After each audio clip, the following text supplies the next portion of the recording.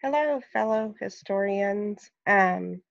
My discussion is on Mary Ludwig, um, who was born in 1754 around Trenton, New Jersey. There's skepticism as to how much of the tall tales of famous women are actually credible.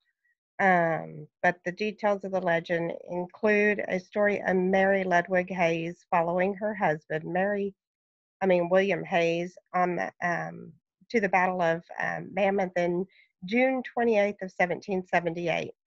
Mary Pritcher was a name for women on the battlefield who would distribute water to the soldiers through a pitcher to keep them hydrated or comfort them as they helped them heal their wounds.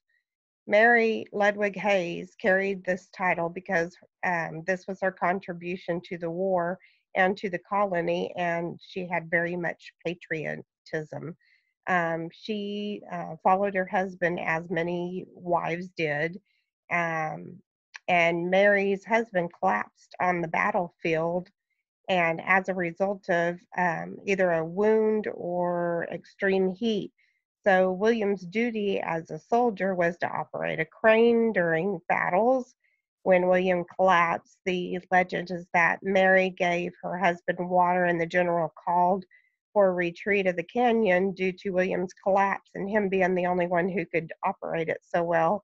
So Mary ran to the cannon and let the general know that she was going to fire it for the soldiers. And the legend states that she fired the cannon for at least 4 hours until the battle was over that day.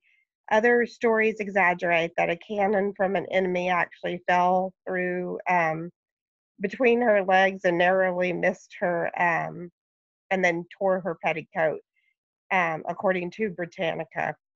In honor of her service as a patriot, General George Washington supposedly promoted her to either Sergeant Molly or Captain Molly as non commissioned officer for her courageous acts, according to University Wire and Britannica. It is obvious that Mary became famous because she courageously took over her husband's duties as cannon operator in the Battle of Monmouth.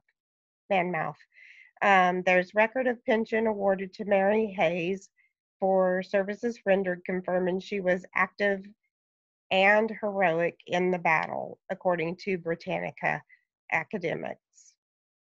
It is obvious that Mary played a critical role in the battle and that she was recognized as a patriot who fought for American independence, according to University Wire.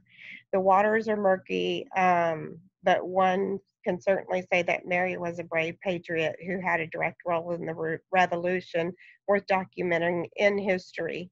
During this era, it would be almost unheard of for a woman to become a soldier or to fight in war, making Mary's story really intriguing and very worth investigating.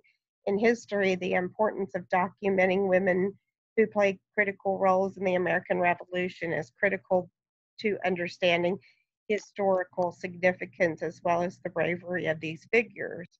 If the British knew of a woman who was involved in a revolt against them, there would be severe consequences, making this case for bravery and the heroic nature of Mary's actions just amazing. One interesting thought is how she was known as Mary Pritcher, but that was actually the nickname for women who distributed the water to the soldiers in the pitchers. And I'm wondering now if that might be how they came up with the name, starting with the Mary. So that's my discussion for today. Thank you for listening.